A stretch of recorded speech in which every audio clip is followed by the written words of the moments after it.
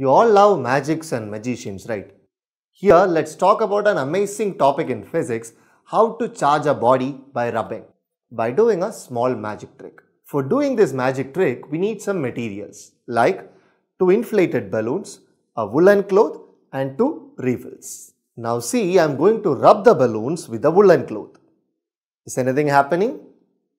Yeah, they are repelling each other. Now let's try it with the refills. Again, I am going to rub the woolen cloth with the refills. What do you observe? The refills are moving apart from each other, right? Now let's try something more. I am going to rub the woolen cloth with one of the balloons and a refill. Oh God, they are getting attracted. Did you enjoy the magic trick?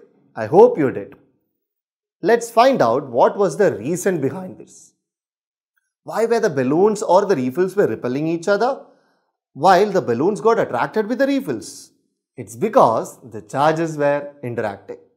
But what kind of charges? Yeah, we can divide the charges into two, positive charges and negative charges. So when we rub the balloons and the refills with the same material, that is the woolen cloth, they acquired same kind of net charge.